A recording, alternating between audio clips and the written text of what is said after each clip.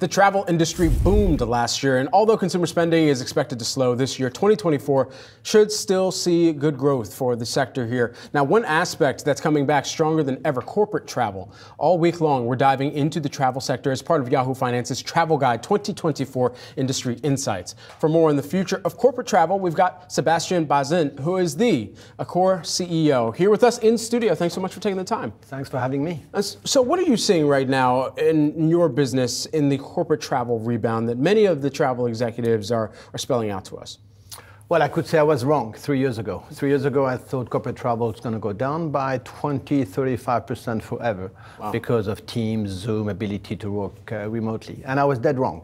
It's actually back. It's a different mix. So the international executive from Microsoft or Boeing in Seattle probably is going to cut his trip by half if he was to go to Seattle, go to Boston, go to New York, Singapore, because he can actually do it remotely. But because of this ability to work remotely, the same reason makes it that I guess a lot of people don't go back to the office, i.e. for any big companies like Accor to preserve the culture.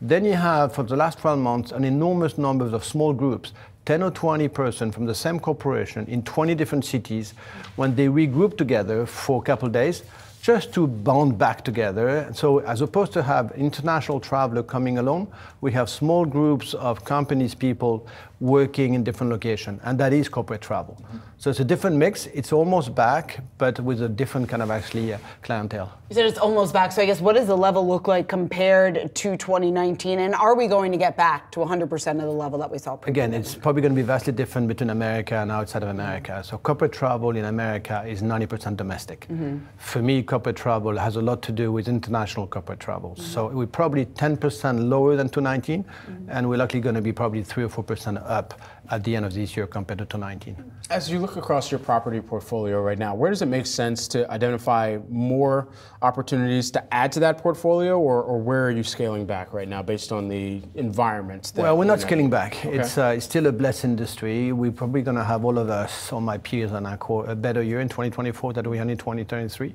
You have a decelerating growth of the price per room, but it's still growing. And I don't know whether it's going to be 2 or 5% this year, but way off from 15 or 20% last year. But you're still going to have a scarcity of supply, new supply coming on.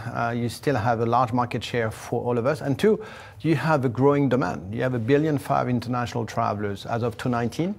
We're still 3% below 2019. And part of the 1.5 billion people don't realize. China was 150 million, America 150 million international travelers. But India was only 35 million. And the emerging middle class out of India is going from 300 million to 800 million people the last 5 years.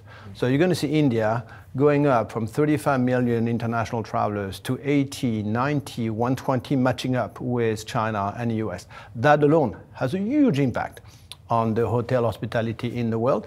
And Accor is probably the best beneficiary of it, because they're going to go 3 or 4 hours west or east. So they're going to go to Southeast Asia, Indonesia, Malaysia, Singapore, or they're going to go west, they're going to go to Sub-Saharan Africa, Egypt and Middle East, where we have the largest market share. Mm. So you're going to have more than 1.5 billion international travelers the next probably 2 to 3 years. So demand's probably going to go 4 to 6% compared to 3 to 5% the last 20 years. Sébastien, when you talk about that uptick in demand, we have outside of the business travel space, we also have a couple of huge sporting events taking place, one of those being the Paris Olympics this summer. How big of a catalyst is that for your industry and specifically for Accor? Not as big as I wish for. It's probably for Accor, it's going to be half a percentage point in terms of RevPAR for the year. So it's going to be plus 2.5% for France. Why is not that much bigger is because in France, in July and August, it's pretty robust. So they're going to add maybe a 2% occupancy, so you go from 90 to 92%, but it's a bit anecdotal. It does give a big flashlight on France as a country and destination. That's helpful. But you're going to have the European Soccer Cup in Germany, Austria in June. You're going to have the Olympics in July and August. You're going to have the America's Cup sailing in Barcelona. It's a hell of a good year, actually, for us in Europe this year, so which is remarkable. Just on the labor side as well, how have you needed to perhaps moderate how the business operates given some of the higher labor costs as well right now? We've been increasing the low-paid salaries, the first entry salary, we've been increasing the salaries quite a bit. And we've been blind for too long, actually, not accepting to pay those people more. Now, the main reason why people come back to the industry, and funny enough, those are not the guy who left us. It's actually newcomers. They're coming back as long as you can actually assure them a sense of purpose, human interaction, caring, emotional. A lot of people are moving away from the media telecom industry because being alone with your headset in front of your screen is pretty boring and depressing. So as long as you can actually show to them that they're going to be able to evolve in their own career and do something, when they actually do something every day, and a lot of it is unforeseen event, it's kind of a fun job. Yeah. So it's human interaction, which is why I joined this industry from the financial industry. Much more fun. Way more indeed. And it looks far better, especially when you get out of the office as well here. Sébastien, thanks so much for taking the time here with us in studio. Thank you so much. Sébastien Bazin, who is the Accor CEO.